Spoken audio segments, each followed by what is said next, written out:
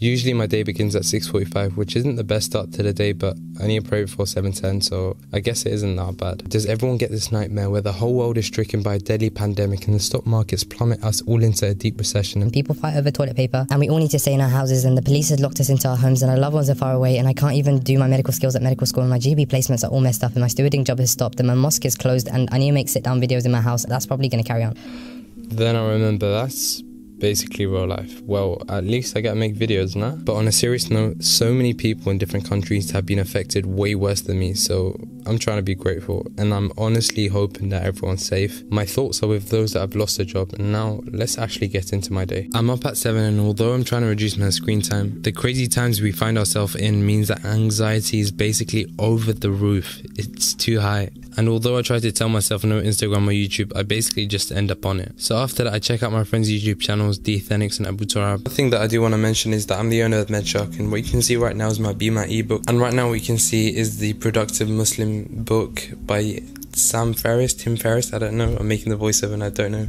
But it's a really, really good book, and it does bring statements by scholars like Ibn al-Qayyim, and honestly they're so good. So if you haven't got the book, do get it, because it does help. You don't need it, but trust me, it's really good. And I do a little bit of strength training, and I don't always do this, I'm not going to lie to you, it's just a little bit of flexing, but it does allow for greater blood flow to other areas of the body, almost like a cold shower, that I don't have the bravery to be able to do it as often. So basically I head to the kitchen, and I'm just looking for something to just psych me up to do the anatomy lectures that I have to do today. Honestly, there's so many bones out there, from the mandible to the cranium to the frontal lobe, parietal lobe, parietal lobe, that's what you want to call it. And especially on Freshers Week, the breakup was basically an integration of PBL, histology, epidemiology and more. The lectures are not too hard, but on a side note, these coconut cakes my grandma gave to me are honestly so banging. They're so good. Oh, they're so good. And just to plug something inside the video, I do have a tuition company that does tutor for A-level biology, chemistry as well as physics. And I don't like mentioning this, but I am a medical student at Queen Mary University who did get A-star AAB when it came to his A-levels, as well as 9 A-stars at GCSEs. So yeah, I don't like mentioning it, but people like to see results in order to expect results. And after breakfast, I basically changed into my amazing cozy jumper, and honestly, it's like a big yellow polar bear, and yeah, it's honestly too nice. And as I said in some of my previous videos, if this is your first video, okay, go watch it after the video. If this is your second or third or fourth video, you're a traitor. As I've said in some of my previous videos, whenever it comes to productive downtime, sometimes I do leave my comfort zone and go to the campus library at QM. People say it's necessary to change your working environment, but for me, if I'm being real with you guys, I just go there for camera shots and just to spend time with Abu Turab, as well as to look for a potential wife. Oh yeah.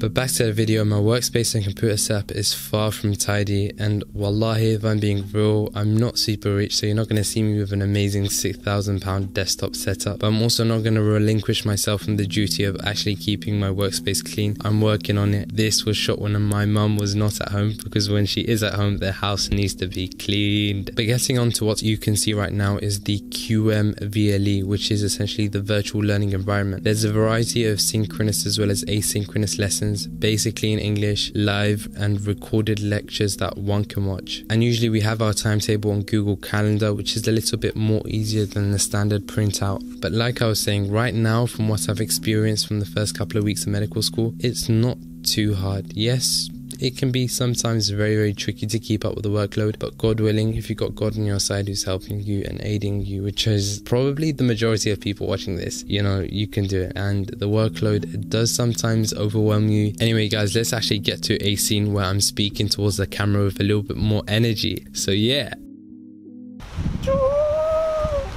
How many times do you guys do that? And that's so annoying. So welcome back guys, Cringy Star, first year medical student with the one and only Abu Turab. Alright, so today basically the way that we're gonna do it is gonna go to the library, do a little bit of studying, but we know studying's probably not happening, let's be real. Yeah, it's like our little rest day today, I guess, kind of like looking the entire campus off. Also, it's the first time that the weather is so dead here at Queen Mary, so, you know, we're just gonna see what we can do. Right now, the campus is looking empty, bro. I'm being real, yeah. Look bro, at that, look at that. Hardly anyone there, but we got the canal side, what you call it, library that we're gonna go do. Yeah, I actually don't know. Right now, I'm not sure exactly where it is. I don't know. I was on my bike innit when I was checking it, but I don't know. Walking, we didn't find the place yet. Abu Turab, you're a bad leader. Bro, I don't know where it is. Shush. You're the one who put But anyway, I don't honestly, I think it's over there. It's near the residency blocks. And Abu Turab, I think you shouldn't sleep in the girls' houses. What are you? Astaghfirullah. I'm messing around, guys. I think it's over there. I think that's the reception. Probably gonna have to hide the camera as well, because last time it's just long. They're gonna ask you for so many things, and you know what? We're even allowed to record. It's just that when they see an actual camera, they get scared. They think you're doing some kind of documentary or you know all of that you're stuff. You're exposing basically. Queen Mary or something like that. Yeah. But honestly, if we were recording on our phone, they wouldn't say anything. Do you understand? Listen, we've got permission from the Queen Mary University London students page. If you know what I mean, yeah. If you guys know what that is, you know what it is. It's basically a Queen Mary page that we have, and we're basically the owners of it, and we do all of that. A little bit of administration work there. That's trolling. Yeah. Bro, put that on the screen right now, I will, so you guys know that we got permission from that. Yeah. Do you know what I mean? We'll mock it. We're mocking it, bro.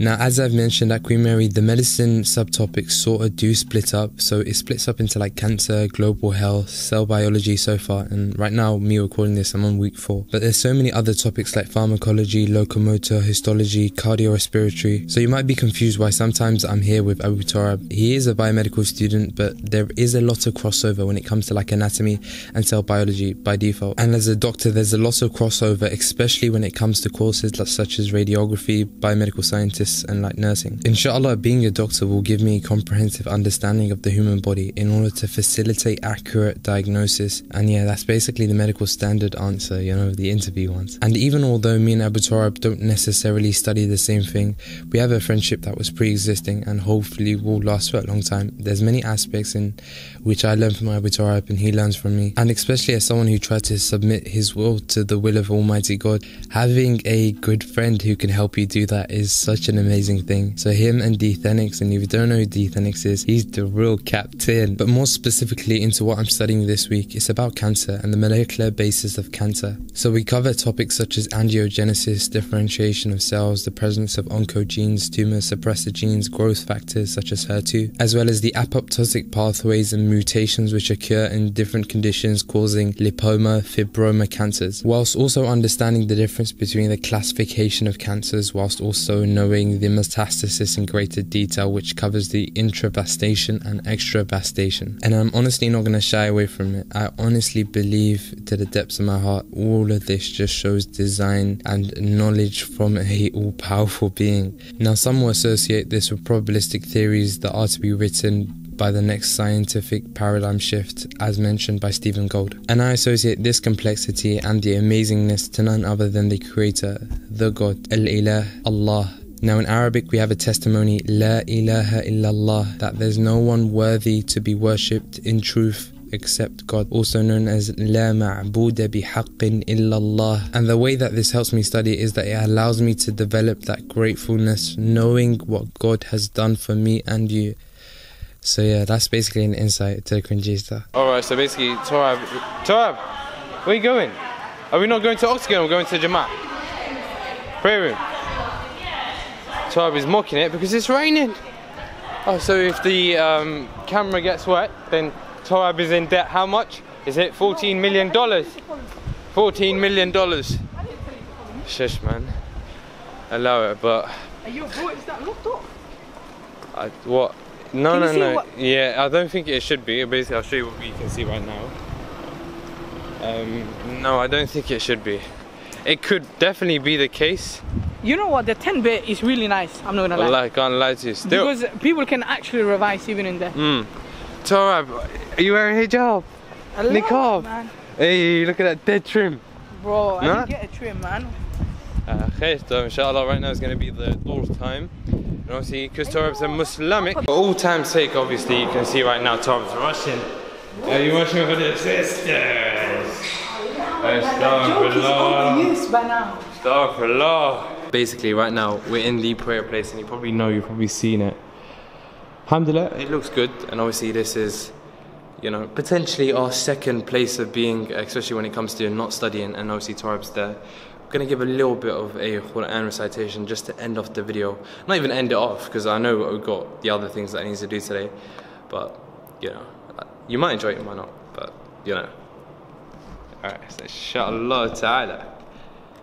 Let me just fix this up. No stress, Tarab. Not millions of people watching you. Astaghfirullah. Alright, go for it, bro.